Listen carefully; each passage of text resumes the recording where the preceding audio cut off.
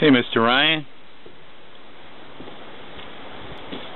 Thought I'd show you the bird machine. Give you a close up in a minute, but it's a 1/4 inch plate, aluminum. It's all aluminum. 1 inch square tubing on the bottom, welded, and it actually protrudes down through the 2x4 for a little extra stability, although at this point I think it didn't have to do that. But the first version, this is the first version. This thing was so flexible. It was way too flexible, so I wanted sturdy. So this is 3/4 inch tubing, square tubing, and this fits in here. So this comes apart right here, and also at the top the same way, and then it goes into this hex. This is 1/2 inch hex aluminum with little brackets to hold the seed. The design is,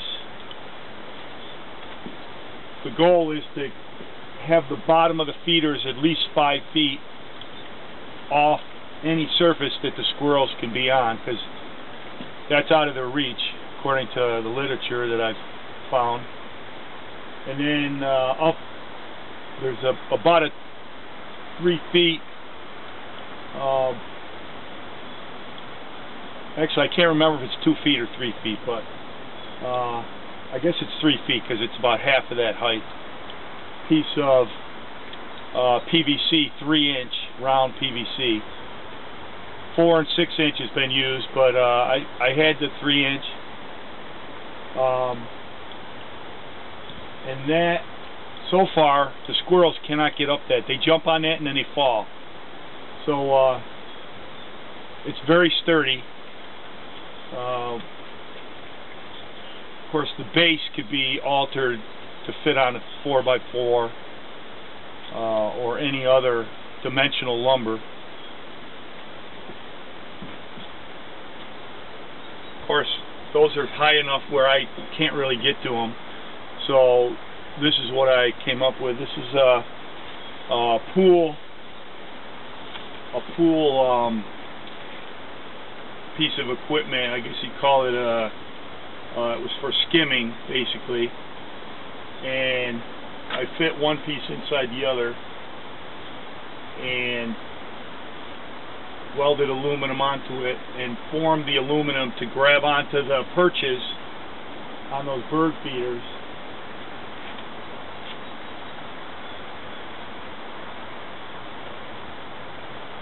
So I could fill it and put it up. Not sure what that is, but I'm going to take a look at that.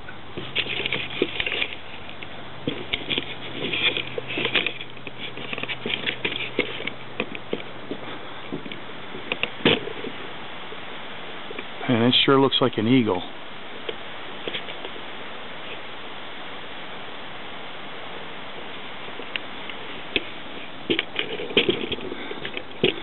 Although the color, I don't think the color was right.